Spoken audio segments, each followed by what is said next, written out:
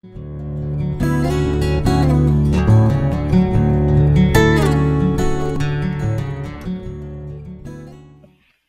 everybody, this is Damien from RC1 Tech TV, and today I'm going to show you how to create a YouTube channel. Now, the reason you may want to do this is so that you can upload your own videos to share with your students, or maybe you want to create playlists of other people's videos and share those with your students. And a YouTube channel is a good way of doing that.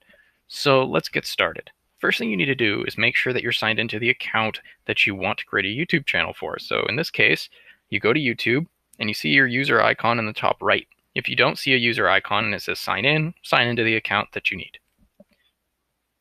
From here, you'll see this button that says create a channel. You can also click switch account again if you are not in the right account.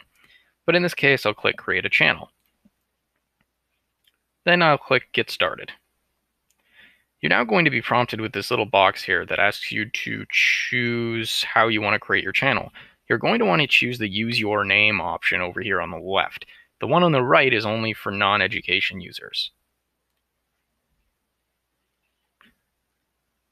Once you do this, you're going to be prompted to enter some information or update some information. You may just want to fill in the channel description, but the other stuff is pretty much completely skippable. Or you can just click setup later and then skip all of it. Once you do that, it actually takes you directly to your YouTube channel. So for now, you have no content and you have nothing customized. If you want to share this with somebody, go ahead and click your user icon up at the top right, and then click your channel.